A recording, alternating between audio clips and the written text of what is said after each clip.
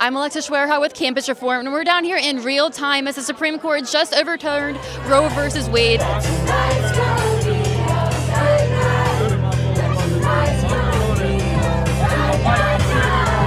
How are you feeling right now? A mix of relief and joy and a lot of adrenaline. I'm just overjoyed. Overjoyed, I'm elated, I'm like a little emotional, but like I didn't know quite how to feel because I'm like really excited and like it's just like every emotion all at once. I'm like tripping over my words a little bit. I'm so excited. My makeup's all cried off. It's amazing. It's amazing. I am so happy. I've been praying for this moment for so long. My body, my life, my right to decide. You know, as a progressive, as an atheist, as a feminist, I'm so excited that we have a path forward to show that abortion is not progressive. In fact, it's regressive. I have worked on this issue for 10 years. There are people here who have worked on this issue for 50 years.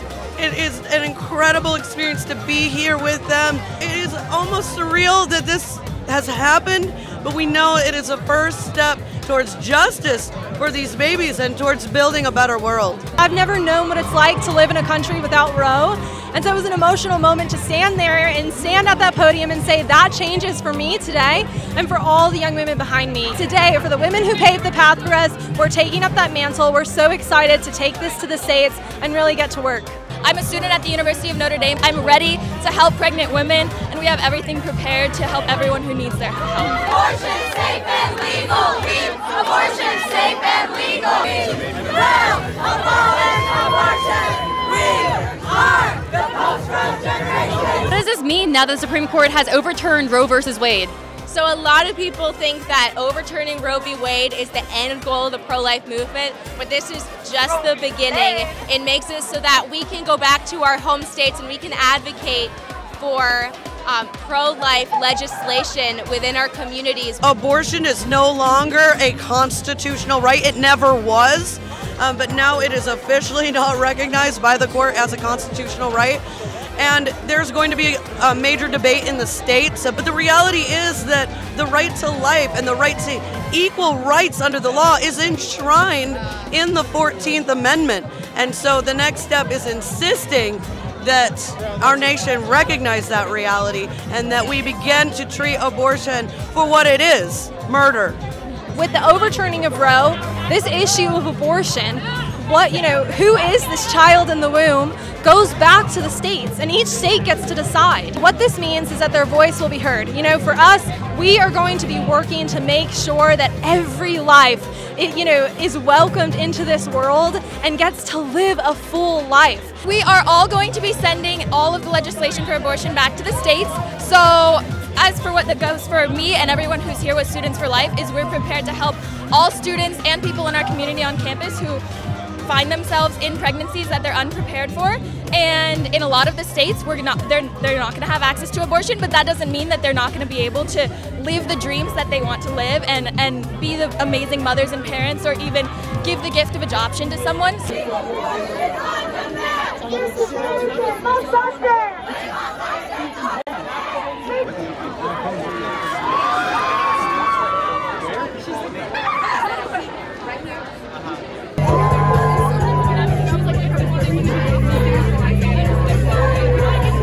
Pro-life movement do from here?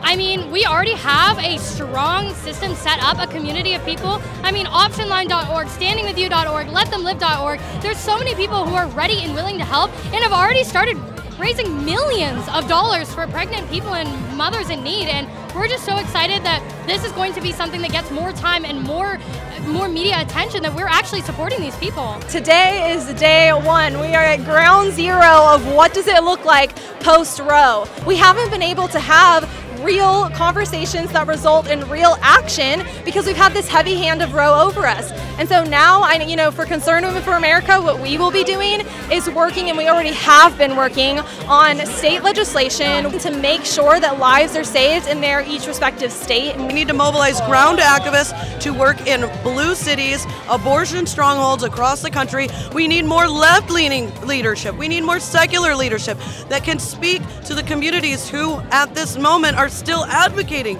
for the deaths of these babies. We are going to change America, and we are going to do it city by city, activist by activist, and we are going to get every single person who believes in the right to life out of their chair into the streets to make a real difference for these babies and for the parents who are exploited by the abortion industrial complex. People think that all we want is, I've been called pro-birth a million times, and of course I'm pro-birth because I believe in the dignity of all human life, but I'm also pro-family, pro-woman, pro-child, pro-marriage, all of those things. We need to make sure that women know that we are ready to help them. We need to elect people who are actually pro-life, who are going to be willing to make the controversial legislation sometimes that will protect millions of unborn lives. And then we also need to work to support women who are going through these really difficult situations financially, medically. We just need to help them so that there isn't even a need for abortion anymore. And we will abolish abortion!